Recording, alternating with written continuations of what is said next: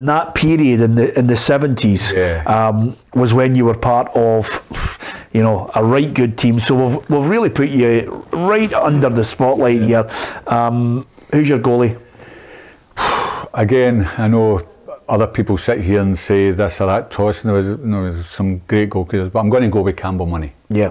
I don't think you can argue with that, Ruffy. You'd be happy with that, would you? Yeah, most definitely. Yeah, I think Campbell of that era was up there, top four in the league anyway, and he was there, great servant to the club. Yeah. And I would just say, you know, the other goalies, as you say, like Billy Thompson and Donald Hunter, who was in the championship winning team, but Campbell, not just even his goalkeeping, he was a real leader. Amen as well, and that's how he gets the nod. Yeah, absolutely. Nice of you to dig yourself out, mentioning a couple. Try my best. Sorry for being a cynic. I knew exactly what he was doing.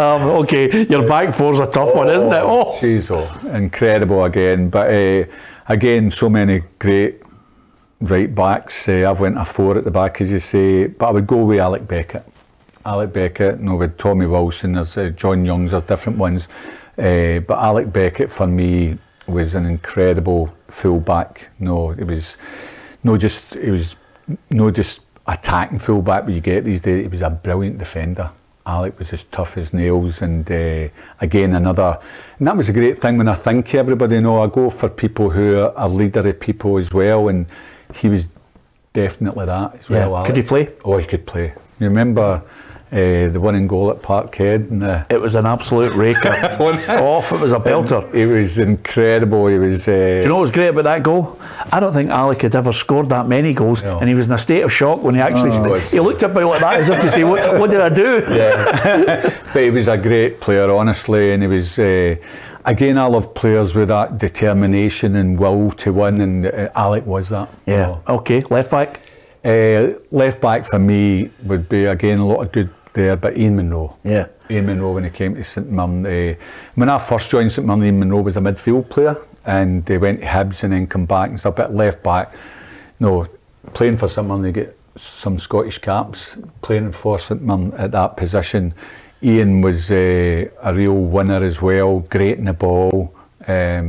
No, he was a top player. Yeah. So yeah, I would go with Ian Munro. Yeah, you know, Ruffy taped over Ian Munro marking Maradona out of the game in 19. That's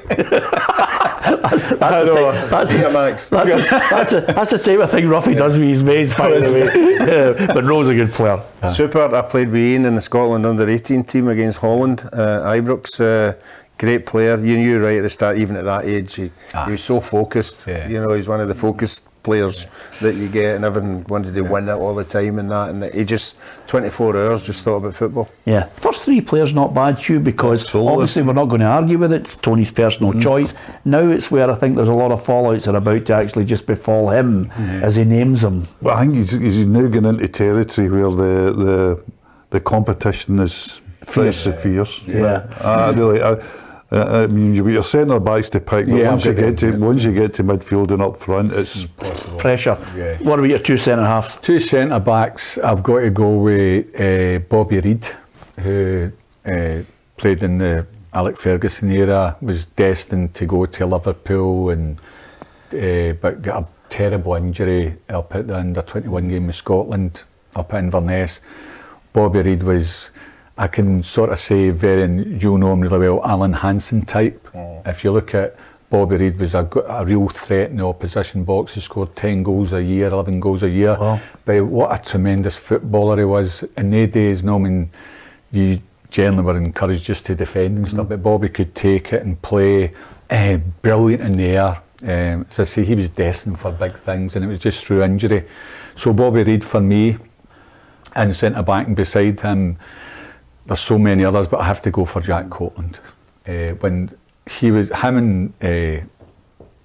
was definitely, when the young team at Sir Alec had, he brought Jackie Copeland in, and Jackie Copeland was just an incredible player, leader of men again. I talk about hard as nails, great leader on the park, could play as well. I think if you speak to any of the strikers that were about that time, hated playing against Jack. He played with Dundee United before us. Remember, he was there. But Jack, and him and Bobby Reid together, incredible. Now, we're not going to get you to comment on yourself because, you know, 1,000,001 St Mirren fans will comment on it, so we've put you in the team. Right, okay. So you've got 3 alongside you. Who are you picking? Again, my season, it's easy when you go back to the Championship team, and I've played with so many great midfield players at St Mirren, but I've got to go for Billy Stark for me.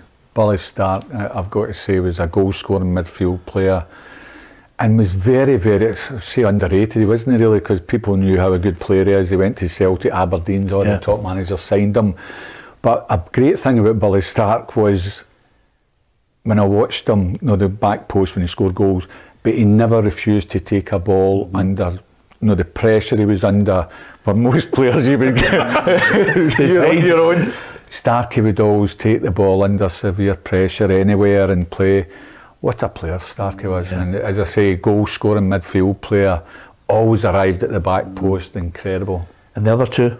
The other 2, again, and sort of midfield, whatever, you've got Starkey and you've picked myself. So the wide left player for me, I'm playing a 4-4-2, so it's Starkey. I've picked myself. I would have went for others, but wide left for me would be Peter Weir. And that's laying guys like Ian Scanlon and players like that out, which was the hardest thing to do. But Peter Weir was a genius. Peter Weir going to Aberdeen at that time, probably, nothing against Aberdeen, I thought, when you look at the European thing, but he was a missing link, what Aberdeen needed at that time, I personally think. And if you probably talk to Sir Alec, he would maybe agree, I don't know, but Peter Weir was an incredible player. And alongside you, you've picked a young guy. Yes, I have, sorry.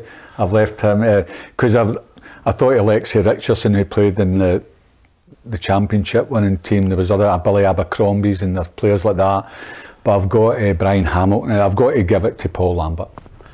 Paul Lambert was a special player. You could even tell, I mean, winning the Cup, he was only 17 at the time, winning the Scottish Cup, and in that midfield at that time, as I say, Paul Lambert was quality. He was real quality, and you could always tell he was going to be a top player. Yeah, so you've got 2 left. It's not a bad midfield to you, is it? Absolutely terrific midfield. I mean, I was putting 3 in the midfield, so it was Tony, obviously, Paul Lambert, and I was putting Ian Ferguson in. Yeah. I thought, you know, because he was so powerful for someone one time. So he was. But I put Peter Weir in my front 3. So you were going 4-3-3? I'm going 4-3-3 because I think the 3... You were ahead of your time, weren't you?